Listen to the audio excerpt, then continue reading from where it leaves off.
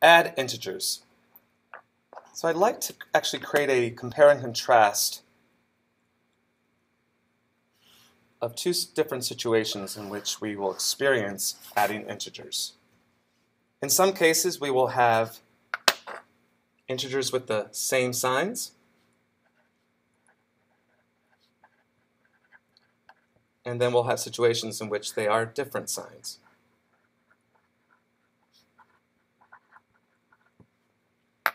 All right. So the sum is positive if both integers are positive. So let's look at an example.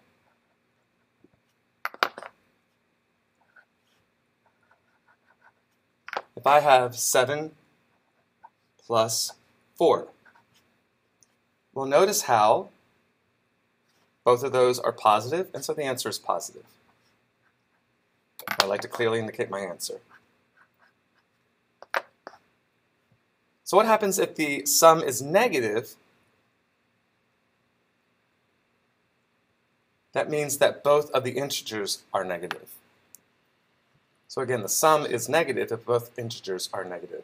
So an example here would be negative 7 plus negative 4. And so that's negative 11.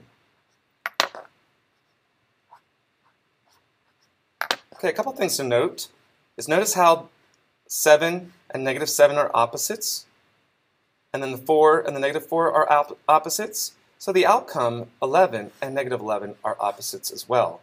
You can also think about this in terms of counters, which we did the other day. So if I have 7 negative counters, 1, 2, 3, 4, 5, 6, 7, and I add 4 more negative counters, then how many total negative counters do I have? A larger set of negative counters. All right, so what happens if there are different signs? The sum is positive if the positive integer's absolute value is greater. So let's look at an example. If I have a 9 plus a negative 4, if I took the absolute value of 9, that would be 9. If I took the absolute value of negative 4, that would be 4. But the larger absolute value in this case is 9.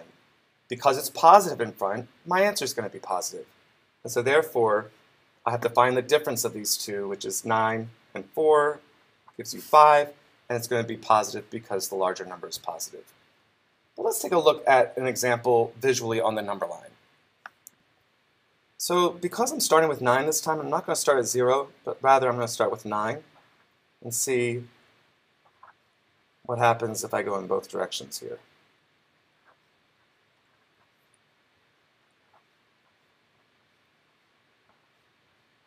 So if I start at 9, what do we know about negative numbers? They are going in the left direction.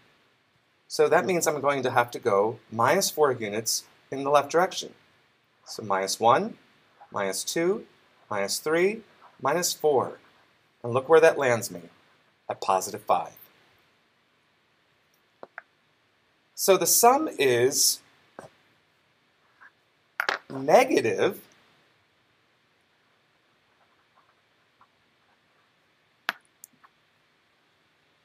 if the negative integer's absolute value is greater.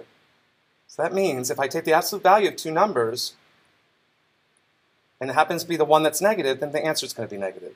So let's look at an example.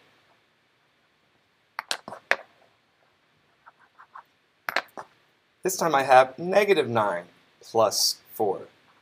Well, see how the negative 9 is the larger absolute value number? That means that the difference between these two, which is 5, is going to be negative. Again, I can illustrate this with counters. So if I have 1, 2, 3, 4, 5, 6, 7, 8, 9 negative counters, and 4 positive counters. 1, 2, 3, 4. Notice how I'm lining them up with the negatives? Because I know I have 0 pairs here. And look what's left over. 1, 2, 3, 4, 5 counters, that they're all negative.